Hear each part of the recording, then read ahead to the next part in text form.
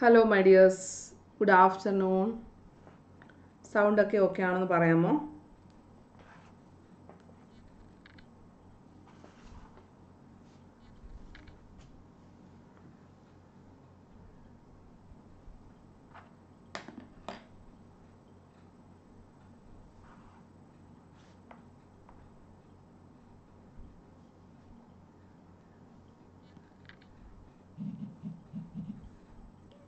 Okay.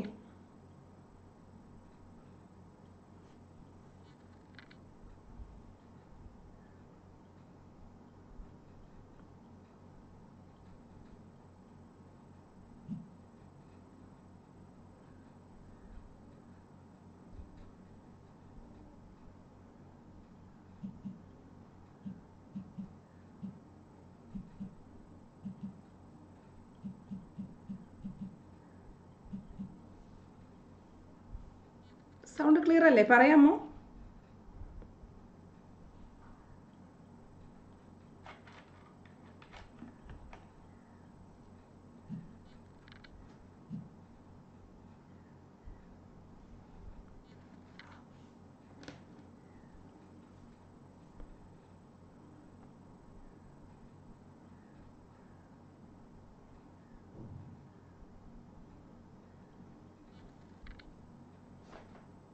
Okay ആണ്. അപ്പോൾ നമുക്ക് സ്റ്റാർട്ട് ചെയ്യാം. കഴിഞ്ഞ ദിവസത്തെ ക്വസ്റ്റ്യൻസ് എല്ലാവരും കുറച്ച് പേരൊക്കെ ചെയ്തിട്ടുള്ളൂ. അടുത്ത ദിവസം മുതൽ എല്ലാവരും കറക്റ്റായിട്ട് ചെയ്യണം കേട്ടോ.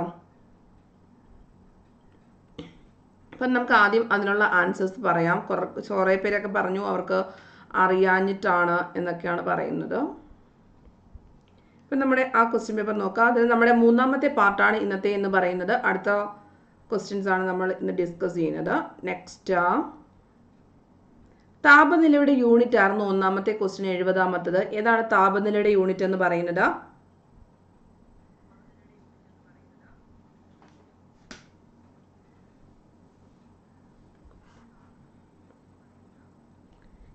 കെൽവിൻ ആണ് താപനിലയുടെ യൂണിറ്റ് എന്ന് പറയുന്നത്.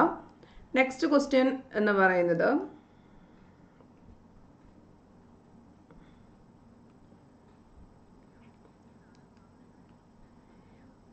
ഓർക്കിഡുകൾ ഏത് വിഭാഗത്തിൽ പെടുന്നു? ഓർക്കിഡ് എന്ന് പറയുന്നത് ഏതിന്റെ കാറ്റഗറിയിലാണ് ഓർക്കിഡ് പെടുന്നത്? Saprophyte, epiphyte, ജിനോഫൈറ്റ്, മിസോഫൈറ്റ്. ഓർക്കിഡ് എന്നൊക്കെ പറയുന്നത് നമ്മളുടെ അന്തരീക്ഷത്തിൽ നിന്ന് ഈ പറയുന്ന ലവണവും ജലവും ഒക്കെ വലിച്ചെടുക്കുന്നു. പക്ഷേ അത് താമസ സ്ഥാനത്തിന് വേണ്ടിയിട്ട് മാത്രമേ അത് നിൽക്കുന്ന ആ ഒരു ഇതിനെ ആശ്രയിക്കുന്നുള്ളൂ. അന്നേരം അങ്ങനെയുള്ളത് ഏതാണ്? എപ്പിഫൈറ്റ് ആണെന്ന കാര്യം ഓർത്തിരിക്കുന്നതാണ്. ഓർക്കിഡുകൾ എന്ന് പറയുന്നത് ഏത് തരത്തിലുള്ളതാണ്? എപ്പിഫൈറ്റ് ആണ്. അതായത് താമസ സ്ഥലത്തിന് മാത്രം ആശ്രയിക്കുന്ന ജീവികൾക്ക് അല്ലെങ്കിൽ താമസ സ്ഥലത്തിന് വേണ്ടിയിട്ട് മാത്രം അന്യസസ്യങ്ങളെ ആശ്രയിക്കുകയാണെങ്കിൽ അവയ്ക്ക് പറയുന്ന പേരാണ് എപ്പിഫൈറ്റ് എന്ന് പറയുന്നത്. എന്താണ് എപ്പിഫൈറ്റ്? മരവാഴയായാലും ഓർക്കിഡ് ആയാലും എപ്പിഫൈറ്റിന് എക്സാമ്പിൾ ആണെന്ന കാര്യം ഓർക്കുക. നെക്സ്റ്റ്, ഒരു ഹെക്ടർ എന്ന് പറയുന്നത് എത്ര ഏക്കർ ആണ്? ഒരു ഹെക്ടർ എന്ന് പറയുന്നത് എത്ര ഏക്കർ ആണ്? 2.74, 2.47, 2.67, 2.76. ഇതിനകത്ത് എപ്പിഫൈറ്റ് എന്ന് പറയുന്നത് എത്ര ആണ്? വാല്യൂ എത്രയാണ്? 2.47 ആണ്. നമ്മളുടെ ഒരു ഏക്കർ എന്ന്, ഒരു ഹെക്ടർ എന്ന് പറഞ്ഞാൽ എത്ര ഏക്കർ എന്ന് പറഞ്ഞാൽ 2.47 ആണെന്ന കാര്യം ഓർക്കുക. നെക്സ്റ്റ് ക്വസ്റ്റ്യൻ, സൗരകളങ്കത്തിലെ താപനില. ഈ സൗരകളങ്കം എന്ന് പറയുന്ന സംഭവം ഈ പറയുന്ന സൂര്യനിലെ പൊട്ടുപോലെ കാണപ്പെടുന്ന ബ്ലാക്ക് കളറിലെ ഒരു സംഭവമാണ് സൗരകളങ്കം എന്ന് പറയുന്നത്. അപ്പം അതിന് എത്ര താപനില എന്ന് ചോദിച്ചാൽ എത്ര ആണ് വരേണ്ടത്? സൗരകളങ്കത്തിലെ താപനില എന്ന് പറയുന്നത് 3000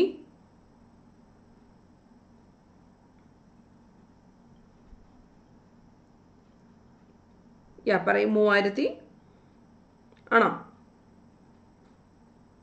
എത്ര കെൽവിൻ ആണ് താപനില? സൗരകളങ്കത്തിലെ താപനില എന്ന് പറഞ്ഞത് 3500 ആണെന്ന കാര്യം ഓർക്കുക. നെക്സ്റ്റ്, ശരീരകോശങ്ങൾ നമ്മൾക്ക് കേടുകൂടാതെ സൂക്ഷിക്കാൻ വേണ്ടിയിട്ട് യൂസ് ചെയ്യുന്ന അല്ലെങ്കിൽ സൂക്ഷ്മ അണുക്കളെ നിയന്ത്രിക്കാൻ വേണ്ടിയിട്ട് എന്താണ് യൂസ് ചെയ്യുന്നത്? ശരീരകോശങ്ങൾ കേടുകൂടാതെ സൂക്ഷ്മാണുക്കളെ നിയന്ത്രിക്കാൻ വേണ്ടിയിട്ട് യൂസ് ചെയ്യുന്നത്? ആൻറ്റിബയോട്ടിക് ആണോ, ആൻറ്റാസിഡ് ആണോ, ആൻറ്റിസെപ്റ്റിക് ആണോ, ആൻറ്റിപൈററ്റിക് ആണോ? ഏതാണ് വരുന്നത്? ശരീരകോശങ്ങൾ കേടുകൂടാതെ സൂക്ഷ്മാണുക്കളെ നിയന്ത്രിക്കാൻ വേണ്ടിയിട്ട് ആൻറ്റിസെപ്റ്റിക്കുകളാണ് വരുന്നത്. എന്താണ്? ആൻറ്റിസെപ്റ്റിക്ക, സൂക്ഷ്മാണുക്കളെ കൺട്രോൾ ചെയ്യാൻ വേണ്ടിയിട്ടാണ്. ഇവിടെ വളർച്ച തടയുക എന്ന് ചോദിക്കുമ്പോഴാണ് ആൻറ്റിബയോട്ടിക്കുകൾ വരുന്നത്. നമ്മളുടെ ശരീരകോശങ്ങൾ കേടൊന്നും കൂടാതെ സൂക്ഷ്മാണുക്കളെ കൺട്രോൾ ചെയ്യുക എന്ന് ചോദിച്ചാൽ ആൻറ്റിസെപ്റ്റിക് ആണ്. ആൻറ്റിബയോട്ടിക് എന്ന് പറഞ്ഞാൽ ഈ പറയുന്ന ബാക്ടീരിയ, വൈറസ് പോലെയുള്ള ജീവികളുടെ വളർച്ച, ബയോ മീൻസ് വളർച്ചയുമായി ബന്ധപ്പെട്ടാണ് ആൻറ്റിബയോട്ടിക്കുകൾ എന്ന് പറഞ്ഞത്. രണ്ടും കൂടെ തെറ്റിപ്പോവരുത്. പ്രഭാമണ്ഡലത്തിന്റെ താപനില എന്ന് പറയുന്നത് ഏതാണ്? സൂര്യന്റെ ഒരു ആവരണമാണ് ഈ പറയുന്ന പ്രഭാമണ്ഡലം എന്നൊക്കെ പറയുന്നത്. അതിന്റെ താപനില, അവിടുത്തെ ടെമ്പറേച്ചർ എത്രയെന്നിട്ടാണ് ചോദിച്ചിരിക്കുന്നത്. 3500, 3400, 6000, 6500. പ്രഭാമണ്ഡലത്തിലെ താപനില എന്ന് പറയുന്നത് എത്രയാണ്? 6000 ആണ്. അന്നേരം ശ്രദ്ധിക്കുക, സൗരകളങ്കം അഥവാ ഡാർക്ക് സ്പോട്ട്സ് എന്നൊക്കെ പറയുന്ന ആ ഒരു പോർഷനിൽ 3500 കെൽവിൻ ആണെങ്കിൽ ഇവിടെ എത്രയാണ്? പ്രഭാമണ്ഡലത്തിലെ താപനില എന്ന് പറയുന്നത് എത്രയാണ്? 6000 കെൽവിൻ ആണെന്ന കാര്യം ഓർത്തിച്ചേക്ക്. എത്രയാണ്? 6000 കെൽവിൻ ആണ്. ഇനി നമുക്ക് ഇന്നത്തെ ക്ലാസ്സിലേക്ക് കടക്കാം. പാർട്ട് 3. ചുണ്ണാമ്പ് വെള്ളത്തിന്റെ രാസനാമം ഏതാണ്? Calcium oxide, calcium hydroxide, calcium carbonate, calcium sulphate. ഇതിനകത്ത് ചുണ്ണാമ്പ് വെള്ളത്തിന്റെ രാസനാമം ഏതാണ്? ചുണ്ണാമ്പ് വെള്ളം എന്ന് പറയുമ്പോൾ ഏതാണ്? കാൽഷ്യത്തിന്റെ ഹൈഡ്രോക്സൈഡ് ആണ് ചുണ്ണാമ്പ് വെള്ളം എന്ന് പറയുന്നത്. കാൽഷ്യത്തിന്റെ ഹൈഡ്രോക്സൈഡ് ആണ്. അതേപോലെ തന്നെ കാൽഷ്യം ഓക്സൈഡ് എന്ന് പറയുന്നത് എന്താണ്? കാൽഷ്യം ഓക്സൈഡ് എന്ന് പറയുന്നത് എന്ത് പേരിലാണ്? നീറ്റുകക്ക എന്ന് പറയുന്ന പേരിലാണ് അറിയപ്പെടുന്നത്. കാൽഷ്യം കാർബണേറ്റ് നമ്മൾ എടുക്കുന്ന ടൈമിൽ അതിന് പറയുന്ന പേര് എന്താണ്? കാൽഷ്യത്തിന്റെ കാർബണേറ്റ്. ചുണ്ണാമ്പ് കല്ല് എന്ന് ചോദിച്ചാൽ കാൽഷ്യത്തിന്റെ കാർബണേറ്റ് ആണ്. അതേപോലെ തന്നെ നമ്മൾക്ക് വേണം മാർബിളിനകത്തുള്ള കണ്ടന്റ് എന്ന് ചോദിച്ചാലും, മുട്ടത്തോടിലുള്ള കണ്ടന്റ് എന്ന് ചോദിച്ചാലും, അതേപോലെ തന്നെ ചോക്ക് തുടങ്ങിയ കാര്യങ്ങൾ എല്ലാം ഏതാണ് വരേണ്ടത്? മാർബിൾ ആയാലും ചോക്ക് ആയാലും ചുണ്ണാമ്പ് കല്ലായാലും എല്ലാം കാൽഷ്യത്തിന്റെ കാർബണേറ്റ് ആണ് വരുന്നത്. കാൽഷ്യം സൾഫേറ്റ് എന്നറിയപ്പെടുന്ന എന്തെങ്കിലും ഉണ്ടോ? കാൽഷ്യം സൾഫേറ്റ് ഉണ്ടെങ്കിൽ പറയുക. കാൽഷ്യത്തിന്റെ ഓക്സൈഡ് എന്ന് പറയുന്നത് നീറ്റുകക്കയാണ്. ചുണ്ണാമ്പ് വെള്ളമാകുമ്പോൾ അവിടെ ഹൈഡ്രജനും ഓക്സിജനും ഉണ്ട്. So the answer is option B, calcium hydroxide ആണ്. റിലീസിംഗ് ഹോർമോൺ ഉൽപ്പാദിപ്പിക്കുന്ന ഗ്രന്ഥി ഏതാണ്? Pituitary, thyroid, hypothalamus, pineal gland. ഇതിനകത്ത് റിലീസിംഗ് ഹോർമോൺ ഉൽപ്പാദിപ്പിക്കുന്ന ഗ്രന്ഥി ഏതാണ്? റിലീസിംഗ് ഹോർമോൺ കേട്ടിട്ടുണ്ടോ?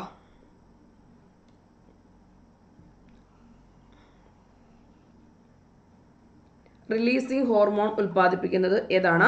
ഹൈപ്പോതലാമസ് ആണ് റിലീസിംഗ് ഹോർമോൺ ഉൽപ്പാദിപ്പിക്കുന്നത്. ഇത് കൂടാതെ നമ്മളുടെ ശരീരത്തിൽ ഓക്സിറ്റോക്സിൻ, വാസോപ്രസിൻ തുടങ്ങിയ ഹോർമോണുകളൊക്കെ ഉൽപ്പാദിപ്പിക്കുന്ന ആരാണ്? ഹൈപ്പോതലാമസ് ആണ്.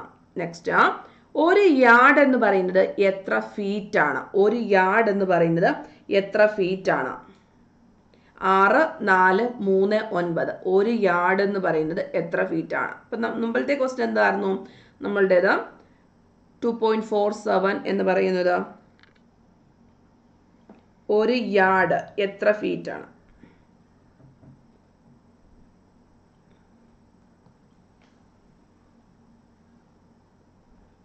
എത്ര ഫീറ്റ് ആണ് ഒരു യാർഡ് എന്ന് പറയുന്നത്? ഒരു യാർഡ് എന്ന് പറയുന്നത് 3 ഫീറ്റ് ആണെന്ന കാര്യം ഓർക്കുക. ഒരു യാർഡ് എന്ന് പറയുന്നത് 3 ഫീറ്റ് ആണ്. 3.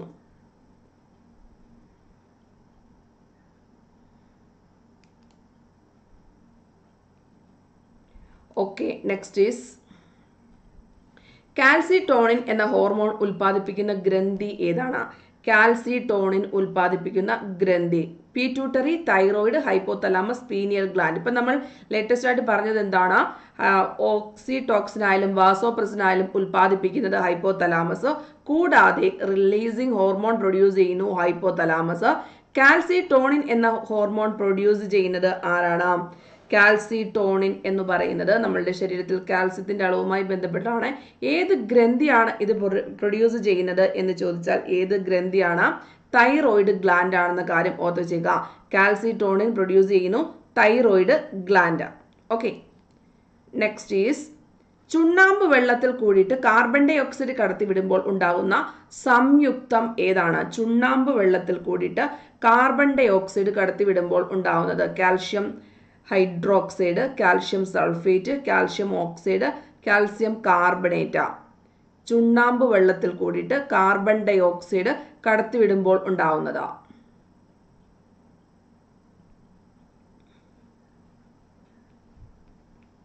കാൽഷ്യം ഹൈഡ്രോക്സൈഡിനോടൊപ്പം കാർബൺ ഡൈ ഓക്സൈഡ് ചേരുന്നു. ഏതായിട്ടാണ് വരുന്നത്? കാൽഷ്യം കാർബണേറ്റ് ആണ് വരുന്നത്. എന്താണ്? കാൽഷ്യം കാർബണേറ്റ് ആണ് ഉണ്ടാവുന്നത്. ചുണ്ണാമ്പ് വെള്ളത്തിൽ കൂടിയിട്ട് കാർബൺ ഡൈ ഓക്സൈഡിനെ കടത്തിവിടുമ്പോൾ നമുക്കറിയാം ചുണ്ണാമ്പ് വെള്ളത്തിൽ കൂടിയിട്ട് അല്ലെങ്കിൽ ചുണ്ണാമ്പ് വെള്ളത്തിനെ പാൽ നിറമാക്കുന്ന വാതകം എന്നൊക്കെ പറയുമ്പോൾ നമ്മൾക്കറിയാം ഏതാണ്? കാർബൺ ഡൈ ഓക്സൈഡ് ആണ്. ആ പറയുന്ന ചുണ്ണാമ്പ് വെള്ളത്തിൽ കൂടിയിട്ട് ശ്രദ്ധിക്കുക, തെറ്റിപ്പോവരുത്. ഇപ്പൊ നമ്മളോട് ചുണ്ണാമ്പ് വെള്ളത്തിന്റെ കെമിക്കൽ നെയിം മുമ്പേ ചോദിച്ചു. ചുണ്ണാമ്പ് വെള്ളമാണെങ്കിൽ ആൻസർ എന്ത് വേണം? കാൽഷ്യത്തിന്റെ ഹൈഡ്രോക്സൈഡ് ആണ് വരേണ്ടത്. അതേസമയം ചുണ്ണാമ്പ് കല്ലാണെങ്കിൽ എന്താണ് വരുന്നത്? കാൽഷ്യത്തിന്റെ കാർബണേറ്റ് ആണ് വരുന്നത്. എന്താണ്? Calcium carbonate. അപ്പം ഇത് എങ്ങനെയാണ് കിട്ടുന്നത് ചോദിച്ചാൽ ചുണ്ണാമ്പ് വെള്ളത്തിൽ കൂടിയിട്ട് കാർബൺ ഡൈ ഓക്സൈഡിനെ കടത്തിവിടുമ്പോൾ ഉണ്ടാകുന്ന സംയുക്തം എന്ന് പറയുന്നത് കാൽഷ്യത്തിന്റെ കാർബണേറ്റ് ആണ്. കാൽഷ്യത്തിന്റെ കാർബണേറ്റ്, തെറ്റിപ്പോകരുത്. ചുണ്ണാമ്പ് വെള്ളം കാൽഷ്യം ഹൈഡ്രോക്സൈഡും കല്ലെന്ന് പറയുന്നത് കാൽഷ്യം കാർബണേറ്റുമാണ്. റെഫ്ലേഷ്യ ഏത് തരത്തിലുള്ള പരാദം ആണ്? റെഫ്ലേഷ്യ എന്ന് പറയുന്നത് പൂർണ്ണപരാദം, അർദ്ധപരാദം, എപ്പിഫൈറ്റുകൾ, സാപ്രോഫൈറ്റുകൾ. മുമ്പേ എപ്പിഫൈറ്റുകൾ പഠിച്ച ടൈമിൽ നമ്മൾ പറഞ്ഞു വാസസ്ഥാനത്തിന് വേണ്ടിയിട്ട് മറ്റുള്ള ജീവികളെ അല്ലെങ്കിൽ അതിനെ ആശ്രയിക്കുന്ന സസ്യങ്ങൾക്ക് പറയുന്ന പേരാണ് എപ്പിഫൈറ്റുകൾ എന്ന് പറയുന്നത്. ഒൺലി ഫോർ അവരുടെ വാസസ്ഥാനത്തിന് വേണ്ടിയിട്ട് മാത്രം. ഇപ്പം എക്സാമ്പിൾസ് പറഞ്ഞിരുന്നു, ഓർക്കിഡ്, അതേപോലെ തന്നെ നമ്മളുടെ മരവാഴയൊക്കെ. ഇപ്പൊ റെഫ്ലേഷ്യ എന്ന് പറഞ്ഞത് പൂർണ്ണമാണോ അർദ്ധമായിട്ടുള്ള പരാദം ആണോ? അതായത് പൂർണ്ണ പരാദം കൊണ്ട് ഉദ്ദേശിക്കുന്നത് എന്തെന്ന് വെച്ചാൽ കംപ്ലീറ്റ് ആയിട്ട് വാസസ്ഥാനത്തിന് വേണ്ടിയിട്ടും ഫുഡ് എടുക്കാൻ വേണ്ടിയിട്ടും അതേപോലെ തന്നെ അതിന്റെ ജലവും ലവണവും എല്ലാം ആഗിരണം ചെയ്യും, എല്ലാത്തിനൂടെ ചേർന്നിട്ടാണെങ്കിൽ അതിനെ പൂർണ്ണം എന്ന് പറയുന്നു. അർദ്ധം മീൻസ് ഒള്ളി അതിന്റെ ജലവും ലവണങ്ങളും മാത്രമൊക്കെ എടുക്കത്തുള്ളൂ, ഫുഡ് സെൽഫായിട്ട് പ്രിപ്പയർ ചെയ്യുന്നു, അതാണ് അർദ്ധപരാദം കൊണ്ട് ഉദ്ദേശിക്കുന്നത്. ഇപ്പം റെഫ്ലേഷ്യ എന്ന് പറയുന്നത് ഏതു തരത്തിലുള്ളത് എന്ന് ചോദിച്ചാൽ എന്താണ് പറയേണ്ടത്? പൂർണ്ണമായിട്ടുള്ള പരാദത്തിന് എക്സാമ്പിൾ ആണ് റെഫ്ലേഷ്യ എന്ന് പറയുന്നത്. മനസ്സിലായല്ലോ? എപ്പിഫൈറ്റുകൾ എന്ന് പറയുമ്പോൾ എക്സാമ്പിൾ വാസസ്ഥാനത്തിന് വേണ്ടിയിട്ട് ഓർക്കിഡും മരവാഴിയും ഒക്കെ അതിന് എക്സാമ്പിൾ ആണ്. പൂർണ്ണ പരാദം പറയുമ്പോൾ റെഫ്ലേഷ്യ ഒരു എക്സാമ്പിൾ ആണ്. പൂർണ്ണമായിട്ടും ഇത് കംപ്ലീറ്റ് ആയിട്ടും നിൽക്കുന്ന സസ്യത്തിനെ ആശ്രയിക്കുന്നു. വാസസ്ഥാനത്തിന് വേണ്ടിയിട്ടും ഫുഡിന് വേണ്ടിയിട്ടും എല്ലാ ജലത്തിനും എല്ലാത്തിനും വേണ്ടിയിട്ടും ഇതിനെ ആശ്രയിക്കുന്നു.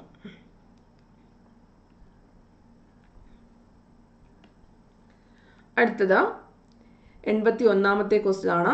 പോസിറ്റീവ് അയോണുകൾ എന്ന് പറയുന്നത് പോസിറ്റീവ് അയോണുകൾ കാറ്റയോൺ ആണോ, ആനയോൺ ആണോ, പ്രോട്ടോൺ ആണോ, പോസിട്രോൺ ആണോ? പോസിറ്റീവ് ആയിട്ടുള്ള അയോണുകളുടെ പേര്.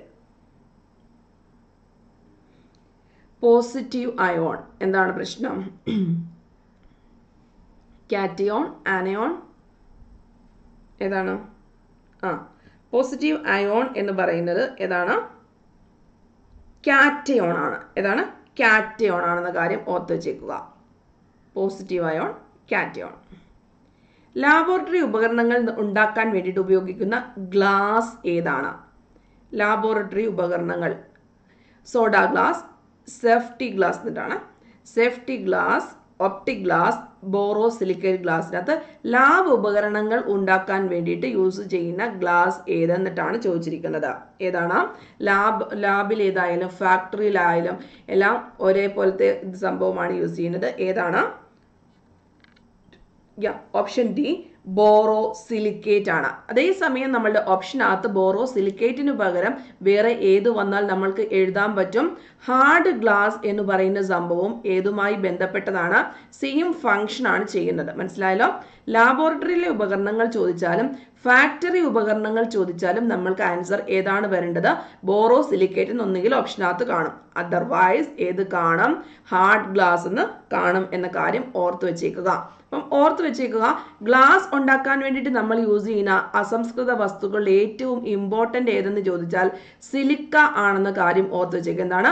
ഗ്ലാസ് ഉണ്ടാക്കാൻ വേണ്ടിയിട്ട്, ഗ്ലാസ് നിർമ്മിക്കാൻ വേണ്ടിയിട്ട് യൂസ് ചെയ്യുന്ന അസംസ്കൃത വസ്തു ആണ് ഏതെന്ന് പറയുന്നത്? ഇമ്പോർട്ടൻ്റ് സിലിക്ക എന്ന് പറയുന്നത്. സിലിക്കൺ ഡയോക്സൈഡ്, മണൽ ആണല്ലോ. അതേപോലെ ഗ്ലാസ് മുറിക്കാൻ വേണ്ടിയിട്ട് ഏതിനെയാണ് നമ്മൾ യൂസ് ചെയ്യുന്നത്? ഗ്ലാസ് മുറിക്കാൻ വേണ്ടിയിട്ട് നമ്മൾ യൂസ് ചെയ്യുന്നു ഡയമണ്ടിനെയാണ്, വജ്രത്തിനെയാണ് നമ്മൾ ഗ്ലാസ് മുറിക്കാൻ വേണ്ടിയിട്ട് യൂസ് ചെയ്യുന്നത്. മനസ്സിലായല്ലോ? ലാബ് ഉപകരണങ്ങൾ ഉണ്ടാക്കാൻ വേണ്ടിയിട്ട് borosilicate or factory ഉപകരണങ്ങളായാലും then hard glass എന്നും പറയുന്നത്, അതായത് ബോറോസിലിക്കേറ്റ് ഗ്ലാസ് ഇല്ല എങ്കിൽ നമ്മൾക്ക് ഏത് കാണും? ഓപ്ഷനകത്ത് ഹാർഡ് ഗ്ലാസ് കാണുമെന്ന കാര്യം ഓർത്ത് വെച്ചേക്കുക. ഈ ഗ്ലാസ് നിർമ്മിക്കാൻ വേണ്ടിയിട്ടുള്ള ഏറ്റവും ഇമ്പോർട്ടൻ്റ് ആയിട്ടുള്ള അസംസ്കൃത വസ്തു ഏതെന്ന് ചോദിച്ചാൽ സിലിക്ക ആണ്, സിലിക്കൺ ഡയോക്സൈഡ്. ഗ്ലാസ് മുറിക്കാൻ ഉപയോഗിക്കുന്നു ഡയമണ്ട്. അടുത്തത്, ഒരു ദിവസം കൊണ്ട് ചന്ദ്രൻ ചന്ദ്രപഥത്തിൽ എത്ര ഡിഗ്രി തിരിയും? ഒരു ദിവസം കൊണ്ട് ചന്ദ്രൻ ചന്ദ്രപഥത്തിൽ എത്ര ഡിഗ്രി തിരിയും? 13 3 27 2 13 4 13 2 ഇതിനകത്ത് ഏതാണ് വരേണ്ടത്? ഒരു ദിവസം കൊണ്ടത്തെ കാര്യമാണ് ചോദിച്ചിരിക്കുന്നത്. ഒരു ദിവസം കൊണ്ട് ചന്ദ്രൻ ചന്ദ്രപഥത്തിൽ എത്ര ഡിഗ്രി തിരിയും എന്നിട്ടാണ്. അതായത് ഭൂമി സ്വയം തിരിയുന്നത് പോലെ ചന്ദ്രൻ ചന്ദ്രപഥത്തിൽ കടന്ന് എത്ര ഡിഗ്രി തിരിയും എന്നിട്ടാണ് ചോദിച്ചിരിക്കുന്നത്. ഓക്കെ ആണല്ലോ. 27 ഒറ്റ ദിവസത്തെ കാര്യമാണ് ചോദിച്ചിരിക്കുന്നത്. ഒറ്റ ദിവസം കൊണ്ട് തിരിയുന്നത് 13 3 കാര്യം ഓർത്ത് വെച്ചേക്കുക. എത്ര ഡിഗ്രി തിരിയുമെന്നത്, അതായത് ഇത് നമ്മൾ ഭൂമിയുടെ കാര്യം പറയത്തില്ലേ, ഭൂമി ഭ്രമണം ചെയ്യുന്നു എന്ന് പറയുന്നത് പോലെ ചന്ദ്രൻ ചന്ദ്രന്റെ പഥത്തിൽ ഭ്രമണം ചെയ്യുന്നതിന് എടുക്കുക, അല്ലെങ്കിൽ ഒരു ദിവസം കൊണ്ട് തിരിയുന്ന ഡിഗ്രിയാണ് 13 ഡിഗ്രി എന്ന് പറയുന്നത്. മനസ്സിലായല്ലോ? ഒരു ദിവസം കൊണ്ട് ചന്ദ്രൻ ചന്ദ്രപഥത്തിൽ, അത് സെൽഫ് റൊട്ടേറ്റ് ചെയ്യുന്നു, അതിന് എത്ര ഡിഗ്രി എന്ന് ചോദിച്ചാൽ 13 3 ഓക്കെ എന്ന് വിചാരിക്കുന്നു. നെക്സ്റ്റ്, നെഗറ്റീവ് അയോണുകളുടെ പേര്. കാറ്റയോൺ, ആനയോൺ, ഇലക്ട്രോണുകൾ, ഫോട്ടോണുകൾ. അതിനകത്ത് നെഗറ്റീവ് അയോൺ ഏതാണ്? മുമ്പേ നമ്മൾ പോസിറ്റീവ് അയോൺ പഠിച്ചു.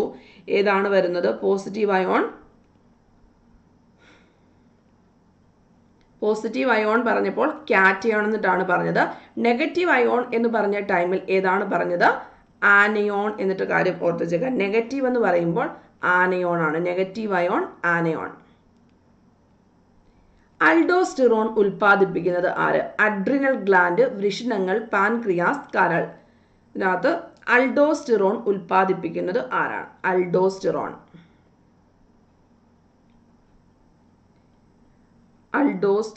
ഉൽപ്പാദിപ്പിക്കുന്നത് അഡ്രിനൽ ഗ്ലാൻഡ് ആണ്. അൾഡോസ്റ്റിറോൺ ഉൽപ്പാദിപ്പിക്കുന്നതാണ്. അൾഡോസ്റ്റിറോൺ ഉൽപ്പാദിപ്പിക്കുന്നത് അഡ്രിനൽ ഗ്ലാൻഡ് ആണ്. നമ്മൾ പറയത്തില്ലേ, നമ്മുടെ ശരീരത്തിലെ എമർജൻസി ഹോർമോണുമായിട്ടൊക്കെ ബന്ധപ്പെട്ടുള്ള ഗ്ലാൻഡ് ഇതാണ്.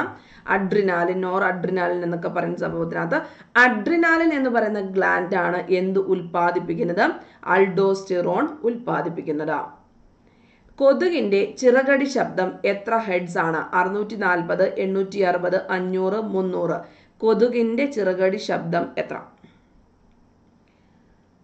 കൊതുകിന്റെ ചിറകടി ശബ്ദം എന്ന് പറയുന്നത് 500 ആണെന്ന കാര്യം ഓർത്തുവെച്ചേക്ക്. എത്ര ഹെഡ്സ് എന്ന് ചോദിച്ചാൽ കൊതുകിന്റെ ചിറകടി ശബ്ദം 500 ഹെഡ്സ് ആണ്. നെക്സ്റ്റ്, ഘടനാപരമായി വൈറ്റമിൻ എയുടെ ഡാഷ് ആണ് റെറ്റിനാൽ എന്ന് പറയുന്നത്. വൈറ്റമിൻ എയുടെ എന്താണ് റെറ്റിനാൽ എന്ന് പറയുന്നത്? ഘടനാപരമായിട്ട് എന്താണ്? Options: fatty acid, amino acid, aldehyde, carotene. അത് ഘടനാപരമായിട്ട് സ്ട്രക്ചർ വൈസ് നോക്കുന്ന ടൈമിൽ വൈറ്റമിൻ എയുടെ എന്താണ്? റെറ്റിനോൾ എന്ന് പറയുന്നത് എന്താണ്? അതായത് വൈറ്റമിൻ എയുടെ നമ്മൾ രാസനാമമായിട്ടൊക്കെ റെറ്റിനോൾ പഠിച്ചിട്ടുണ്ട്. അതേപോലെ തന്നെ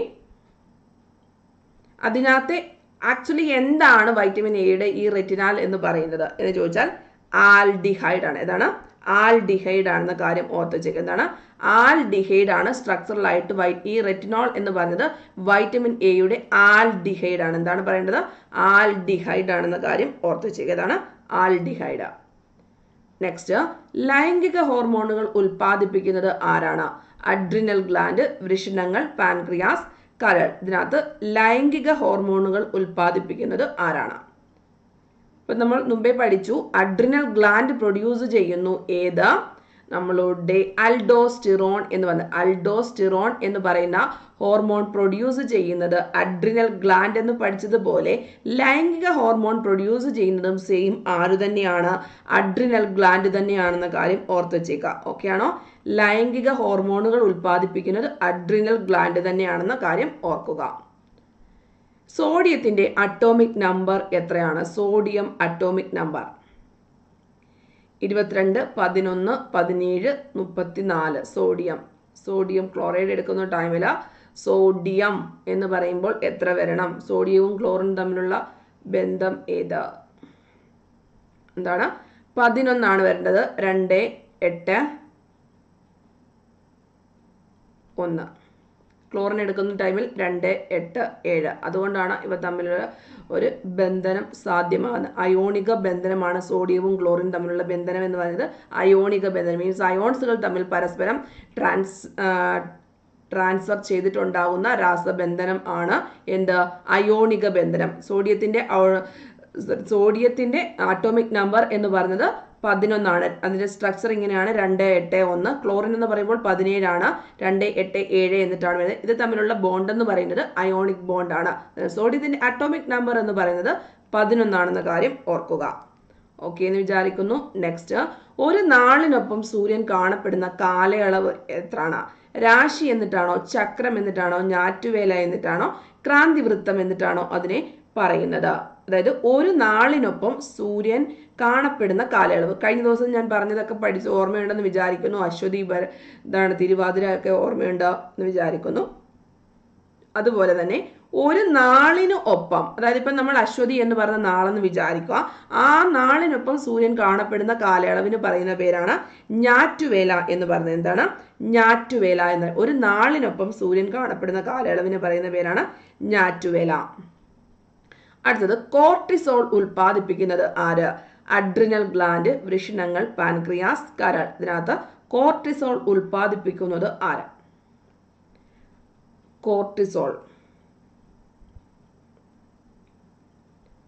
ഇതാണ് കോർട്ടിസോൾ ഉൽപ്പാദിപ്പിക്കുന്ന എഗൈൻ ആര് തന്നെയാണ്?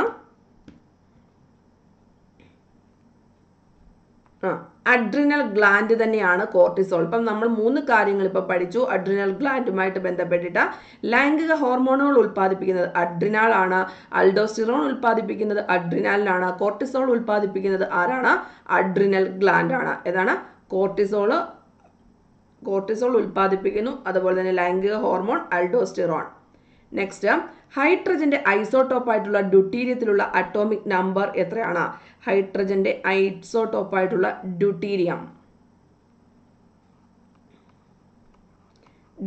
എന്ന് പറയുമ്പോൾ അതായത് പ്രോട്ടിയം, ഡ്യൂട്ടീരിയം, ട്രിഷ്യം, ഇതാണ് ഹൈഡ്രജന്റെ ഐസോടോപ്പുകൾ എന്ന് പറയുന്നത്. ഇതിനകത്ത് അറ്റോമിക് നമ്പർ എന്ന് പറയുന്നത് സെയിം ആണ്. ഡ്യൂട്ടീരിയം ആയാലും പ്രോട്ടിയം ആയാലും ട്രിഷ്യം ആയാലും അറ്റോമിക് നമ്പർ എന്ന് പറയുന്നത് സെയിം ആണ്. ഹൈഡ്രജന്റെ അറ്റോമിക് നമ്പർ എപ്പോഴും വേരി ചെയ്യുന്നില്ല. ഈ പറയുന്ന ഐസോടോപ്പ് എന്ന് പറഞ്ഞാൽ എപ്പോഴും എന്താണ് വേരി ചെയ്തുകൊണ്ടിരിക്കുന്നത്? ടോപ്പ് ആണ് വേരി ചെയ്തുകൊണ്ടിരിക്കുന്നത്. മാസ് നമ്പർ ആണ് വേരി ചെയ്തുകൊണ്ടിരിക്കുന്നത് എന്ന കാര്യം ഓർത്ത് ചെയ്യുക. സോ ദ ആൻസർ ഈസ് 1 ആണ് വരുന്നത്. ഹൈഡ്രജന്റെ അറ്റോമിക് നമ്പർ എത്രയാണോ അത് തന്നെയാണ് അതിന്റെ ഐസോടോപ്പ് എത്ര ഉണ്ടോ അത്രത്തിന്റെ നമ്പർ സെയിം ആണെന്ന കാര്യം ഓർത്ത് ചെയ്യുക. നെക്സ്റ്റ്, അറ്റോമിക സിദ്ധാന്തം ആവിഷ്കരിച്ച സയന്റിസ്റ്റ് ആരാ? John ray, John Dalton, William Dalton, ray ടോമിൽസൺ. ആരാണ് അറ്റോമിക സിദ്ധാന്തം ആവിഷ്കരിച്ച സയന്റിസ്റ്റ് ആരാ?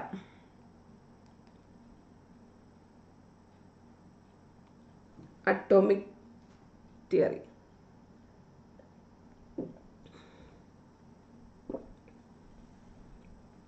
ആരാണ്? ജോൺ ഡാൾട്ടൺ ആണ് അറ്റോമിക് സിദ്ധാന്തം. നെക്സ്റ്റ്, സ്റ്റാൻഡേർഡ് മോഡൽ സിദ്ധാന്ത പ്രകാരം എത്ര മൗലിക കണങ്ങൾ ചേർന്നതാണ് നമ്മളുടെ പ്രപഞ്ചം രൂപപ്പെട്ടിട്ടുള്ളത്? 7, 8, 17, 18 സ്റ്റാൻഡേർഡ് മോഡൽ സിദ്ധാന്തം അനുസരിച്ച് എത്ര മൗലിക കണങ്ങൾ ചേർന്നാണ് പ്രപഞ്ചം എന്ന് ചോദിച്ചാൽ 17 കണങ്ങൾ ചേർന്നാണെന്ന കാര്യം ഓർത്തിച്ചേക്കുക. ഏതാണ്? 17 കണങ്ങൾ ചേർന്നാണ് നമ്മളുടെ പ്രപഞ്ചം ഉണ്ടായിരിക്കുന്നത്.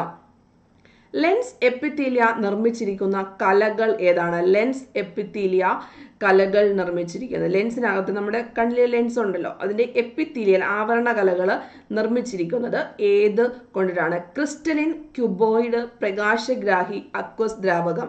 ഇതിനകത്ത് ഏത് കൊണ്ടിട്ടാണ് ലെൻസ് എപ്പിത്തീലിയ നിർമ്മിച്ചിരിക്കുന്നത്? എന്താണ്? Lens epithelia.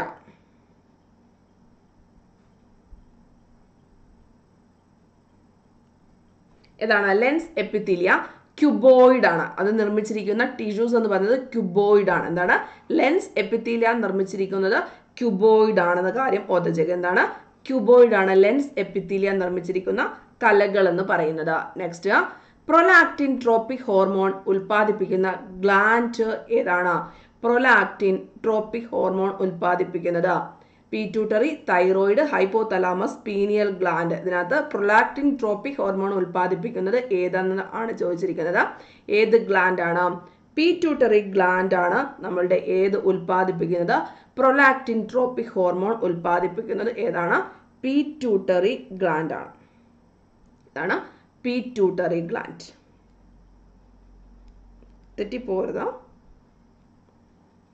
വാഗസ് നാഡി ഏത് തരത്തിലുള്ള നാഡിക്ക് ഉദാഹരണമാണ്? വാഗസ് നാഡി എന്ന് പറയുന്നത് സംവേദ നാഡി, പ്രേരക നാഡി, സമ്മിശ്ര നാഡി, യോജക നാഡി. വാഗസ് നാഡി എന്ന് അറിയപ്പെടുന്നത് ഏത് തരത്തിലുള്ള നാഡിക്ക് ഉദാഹരണമാണ്? ഇതുപോലെയുള്ള ഇഷ്ടം പോലെ ക്ലാസ്സുകൾ അൺഅക്കാഡമിയുടെ പ്ലസിൽ അവൈലബിൾ ആണ്. നിങ്ങൾക്ക് ക്ലാസ്സുകളൊക്കെ ഇഷ്ടമായെങ്കിൽ തീർച്ചയായിട്ടും നമ്മുടെ പ്ലസിലേക്ക് ജോയിൻ ചെയ്യുക. കൂടുതൽ ഡീറ്റെയിൽസ് പറയാവുന്നതാണ്. ഇതെന്ന് പറഞ്ഞാൽ ഇപ്പം തന്നെ നിങ്ങൾക്ക് മനസ്സിലായി കാണുമല്ലോ, നിങ്ങൾ ഒരു റാങ്ക് ഫയലിലും കണ്ടിട്ടില്ലാത്ത കുറേ അധികം റെയർ ക്വസ്റ്റ്യൻസ് ഇപ്പം നിങ്ങളുടെ അടുക്കൽ തന്നെ പരിചയപ്പെട്ടില്ല. അതുപോലെയുള്ള ഒരു 1000കണക്കിന് ക്വസ്റ്റ്യൻസിൻ്റെ കൂമ്പാരമാണ് SCERT എന്ന് പറയുന്നത്. ഡയറക്റ്റ് നമ്മൾ തിയറി ഇങ്ങനെ പഠിച്ചു കഴിഞ്ഞാൽ എല്ലാ കാര്യങ്ങളും മറന്നുപോകും. പക്ഷേ ഇതേപോലെ MCQ രൂപത്തിലായി കഴിഞ്ഞ് നിങ്ങളെ കൊണ്ട് പോളിട്ട് പ്രാക്ടീസ് ചെയ്യിപ്പിച്ചു കഴിഞ്ഞാൽ ഓട്ടോമാറ്റിക്കലി നിങ്ങൾക്ക് എല്ലാം ഓർമ്മയിൽ നിൽക്കും. അന്നേരം ശ്രദ്ധിക്കുക. വാഗസ് നാഡി എന്ന് പറയുന്നത് ഏതാണ്? സമ്മിശ്ര നാഡിക്ക് ഉദാഹരണമാണ് വാഗസ് നാഡി എന്ന് പറയുന്നത്. മഗ്നീഷ്യം വേർതിരിച്ചെടുത്തത് ആര്? John Dalton, sir Humphrey Davy, Michael Faraday, Heinrich Geissler. അത് മഗ്നീഷ്യം വേർതിരിച്ചെടുത്തത് ആരാണ്? മഗ്നീഷ്യം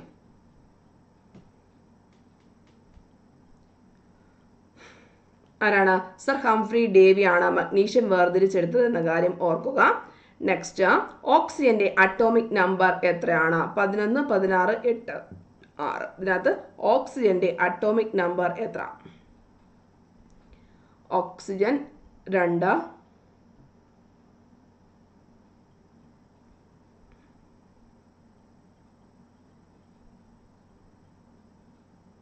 ഓക്സിജന്റെ അറ്റോമിക് നമ്പർ ആണ് ചോദിച്ചിരിക്കുന്നത്. ഓക്സിജന്റെ അറ്റോമിക് നമ്പർ എന്ന് പറയുന്നത്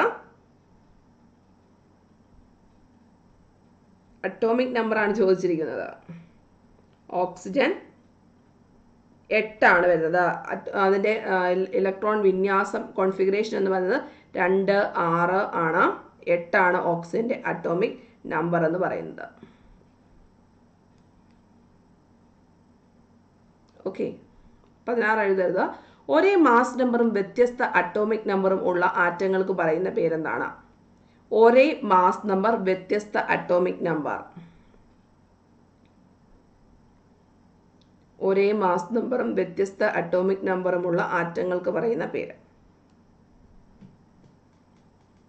ഐസോബാർ, ഐസോട്ടോണുകൾ, ഐസോടോപ്പുകൾ, ന്യൂട്രിനോകൾ. ഇപ്പം മുമ്പേ പറഞ്ഞു ഒരേ ആറ്റോമിക് നമ്പർ ഉള്ളത് എന്താണെന്ന് പറഞ്ഞു? ഐസോടോപ്പുകളാണ്. അപ്പം അതിന് ജസ്റ്റ് ഓപ്പോസിറ്റ് എഴുതിച്ചാൽ മതി. എന്താണ്?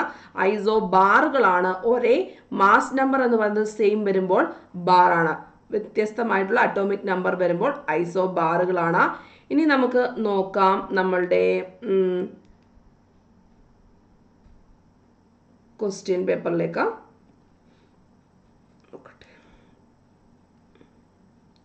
അടുത്തത് റെഡോണിന്റെ അറ്റോമിക് നമ്പർ എത്രയാണെന്ന് എഴുതുക.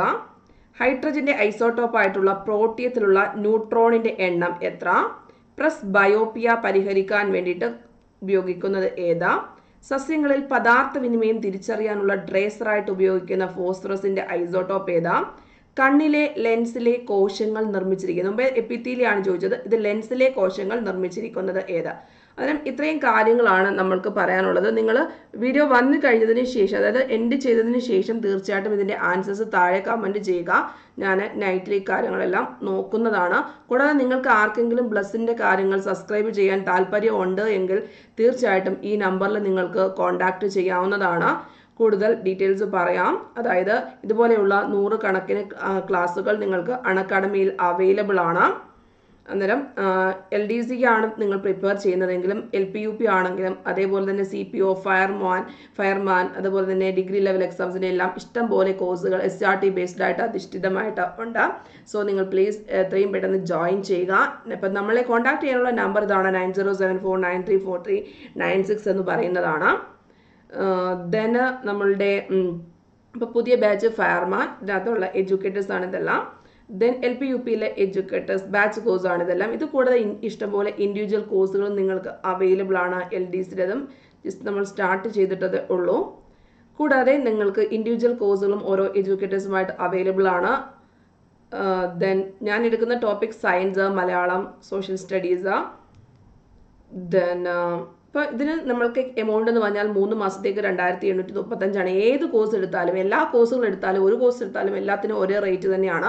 2735 രൂപയാണ് റേറ്റ് എന്ന് പറയുന്നത്. ദെൻ നിങ്ങൾക്ക് 6 മന്ത്സ് ആണ് സബ്സ്ക്രൈബ് ചെയ്യാൻ താല്പര്യമെങ്കിൽ 4536 രൂപ. നിങ്ങൾക്ക് 2 ഇയറിലേക്കാണെങ്കിൽ 6804 രൂപ മാത്രമേ വരുന്നുള്ളൂ. അത് 1 ഇയറിലേക്ക് 5670. ഏറ്റവും ബെറ്റർ ആയിട്ടുള്ള പ്ലാൻ എന്ന് പറഞ്ഞത് 2 വർഷത്തേക്ക് എടുക്കുകയാണ്. ജസ്റ്റ് 6700 സംതിങ് രൂപ മാത്രമേ ആവുന്നുള്ളൂ. നിങ്ങൾക്കധികം പ്രായമൊന്നും ആയിട്ടില്ല എങ്കിൽ. അതുപോലെ തന്നെ എങ്ങനെയാണ് അപ്ലൈ ചെയ്യേണ്ടതെന്ന് ചോദിച്ചാൽ ഇത് സിജി ബിജു ലൈവ് എന്നിട്ടാണ് നമ്മളുടെ കോഡ്. എല്ലാം ക്യാപിറ്റൽ ലെറ്ററിൽ അടിച്ചു കൊടുക്കുക. ദെൻ നിങ്ങളുടെ ക്രെഡിറ്റ്സ് അവിടെ കാണും. പറയുന്ന കാര്യങ്ങൾ ചെയ്യുക. ദെൻ പ്രൊസീഡ് ടു പേയ്മെൻറ്റ് കൊടുക്കുക. നിങ്ങളുടെ debit card or EMI UPI wallet വെച്ചിട്ട് നിങ്ങൾക്ക് ചെയ്യാവുന്നതാണ്. ഇനി എന്തെങ്കിലും ഡൗട്ട് ഇതുമായി ബന്ധപ്പെട്ട് നിങ്ങൾക്ക് ചെയ്യാൻ അറിയത്തില്ല, അൺഅക്കാഡമിയുടെ ആപ്പിനെ പറ്റിയിട്ടാണ് ആദ്യമായിട്ടൊക്കെ കേൾക്കുകയാണെന്ന സ്റ്റുഡൻസ് ആണ് എങ്കിൽ തീർച്ചയായിട്ടും ഈ നമ്പറിൽ നിങ്ങൾക്ക് കോൺടാക്റ്റ് ചെയ്യാവുന്നതാണ്, വാട്സപ്പ് ചെയ്യാവുന്നതാണ്, ഓർ ടെലഗ്രാം ചെയ്യാവുന്നതാണ്. അതുപോലെ തന്നെ സ്പെഷ്യൽ ലൈവ് ക്ലാസ്സുകൾ നമുക്ക് അൺഅക്കാഡമിയിൽ അവൈലബിൾ ആണ്. ഇന്ന് വൈകിട്ട് 7 PM നമ്മുടെ special live class on SCERT science ഉണ്ട്. ഇതാണ് നമ്മളുടെ നമ്പർ എന്ന് പറയുന്നത് 9074934396 എന്ന് പറയുന്നത്. ഓക്കെ, അപ്പം നമുക്ക് മറ്റന്നാളാണ് നമ്മളുടെ 2:30 ഇവിടുത്തെ ഇതെന്ന് പറയുന്നത്. അതുപോലെ തന്നെ നിങ്ങൾ വീഡിയോയുടെ അവസാനം കൊടുത്തിരിക്കുന്ന ആ 5 ക്വസ്റ്റ്യൻസിൻ്റെ ആൻസേഴ്സ് കമൻറ്റ് ചെയ്യുക. കിട്ടാത്തതാണെങ്കിൽ ജസ്റ്റ് നിങ്ങൾ നെറ്റിലേക്ക് ഒന്ന് സെർച്ച് ചെയ്തിട്ട് ആൻസർ അവിടെ ടൈപ്പ് ചെയ്യുക. Okay, by, thank you.